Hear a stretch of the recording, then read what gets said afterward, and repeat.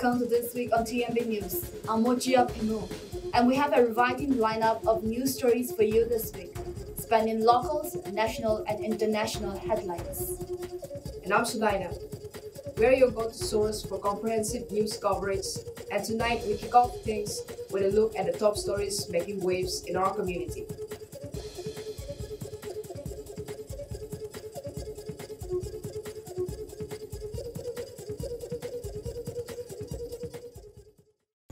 In our regional spotlight, we will be diving into issues that hit close to home, from local events to community initiatives. Stay tuned as we keep you informed on the matters shaping our neighborhoods. Manipur celebrates as two standout athletes, Khwairakpam Chanu and Narem Roshibina Devi, are honored with the Arjuna Award for their remarkable achievements. President Draupadi Murmu presented the awards at a ceremony in Rashtrapati Bhavan in New Delhi. Roshibina, a Wushu athlete from Bishnupur, Manipur, secured gold medals at the National Wushu Championship and silver medal at the Asian Games 2022. Hockey player Sushila Sanu, born in Imphal, led the junior women's team to a bronze at the 2013 Hockey Junior World Cup. Both athletes embody excellence, bringing pride to Manipur and inspiring athletes nationwide. Manipur Chief Minister N. Biren Singh accused past central governments, including Congress-led ones, of neglecting the state's concern over Myanmar border. He linked the ethnic violence past year to this neglect and called for the BJP to fence the border and scrap the Free Movement Regime (FMR). Biren Singh emphasized the lack of security and suggested that earlier fencing could have prevented current issues. In September, he urged cancelling the FMR and border fencing. The FMR, introduced in 2018, allowed specific cross-border movement for the Hill Tribe members. A government official mentioned plans to eliminate the FMR and complete border fencing within 5 years. Biren Singh highlighted the need for border security, claiming attention to the Northeast increased only after Modi took office. Union Minister Rajkumar Ranjan Singh supported border fencing, but not all regional leaders, with Mizoram's Chief Minister opposing it. This raised concern in Manipur, where violence is linked to illegal immigration and drug trafficking from Myanmar. Chief Minister N. Biren Singh announced the creation of an all-tribe committee to decide the status of the Chin Kuki community on the state's scheduled tribe list. The decision followed a request from the Union Ministry of Tribal Affairs regarding the demand to remove the nomadic Chin Kuki community from the Manipur's ST list. Biren Singh stated that the inclusion of the Chin Kuki community needed re-examination, and the committee representing all tribe members in the state provided recommendations. The state government then conveyed its stance based on the committee's findings.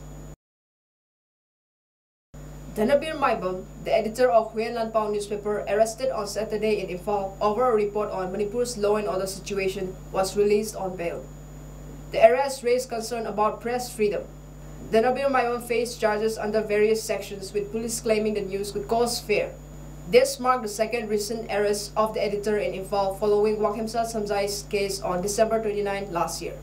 Wankhemsa Samjai, editor-in-chief of Kangleipak Maria, was arrested over a report that police said could trigger tension.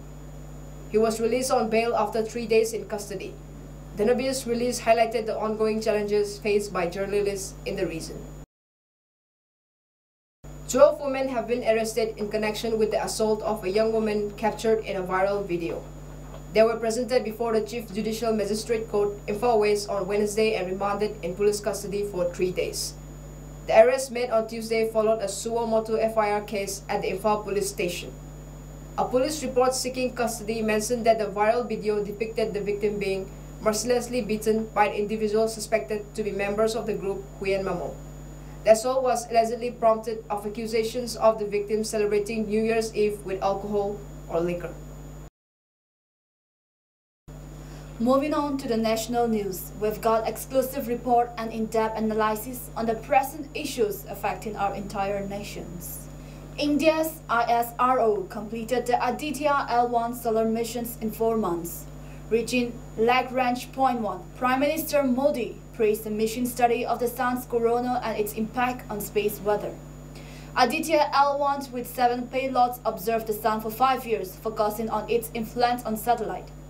The success followed Chandrayaan's 3rd moon landing.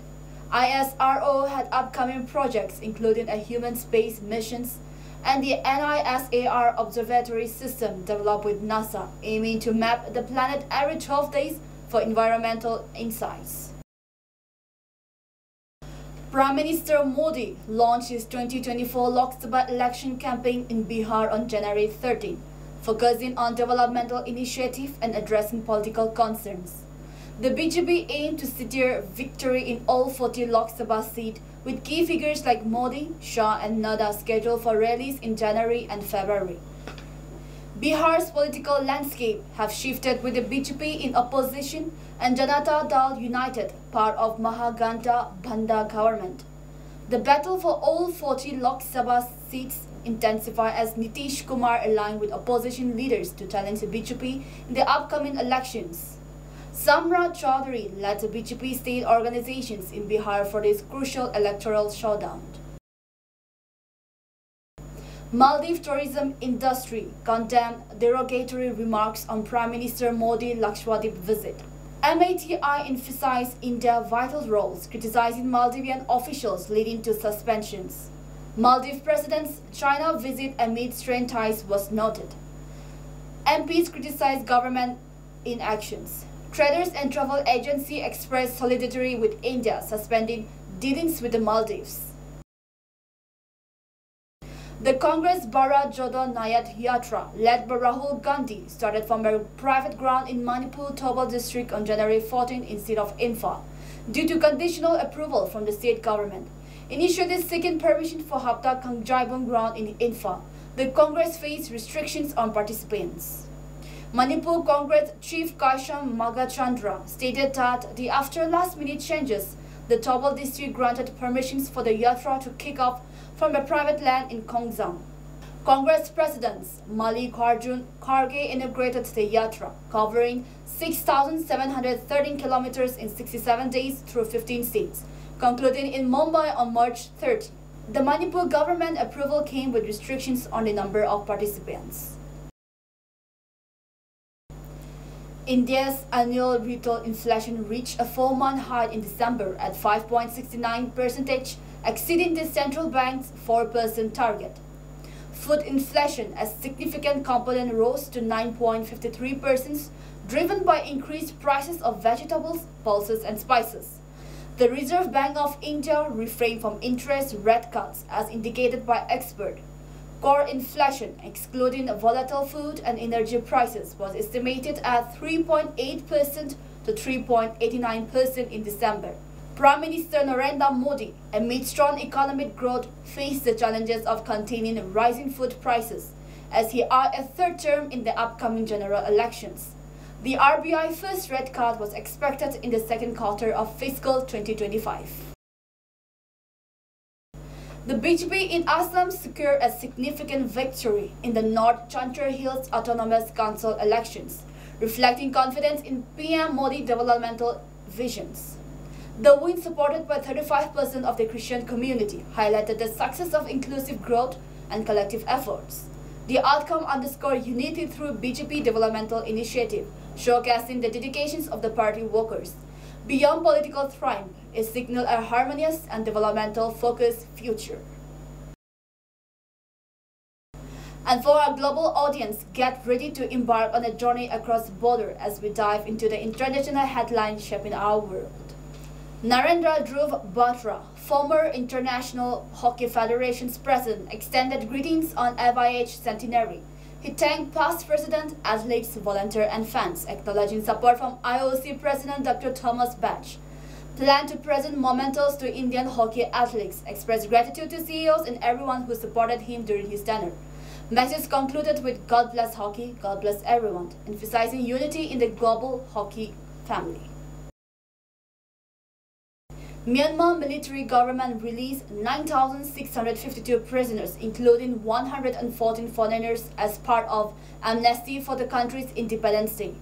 The move was described as humanitarian gesture and to maintain international relations. The announcement followed the military seizing power in February 2021 amid ongoing turmoil and protests. Aung San Suu Kyi, still in prison, faced multiple charges. The release aligns with the customary practice of freeing prisoners on Myanmar Independence Day. That's a wrap for this week on TMB News. Stay informed, stay connected. Join us next week for another round of compelling news from our community to the world. I'm Mochoyia, Phimu, and thank you for tuning in.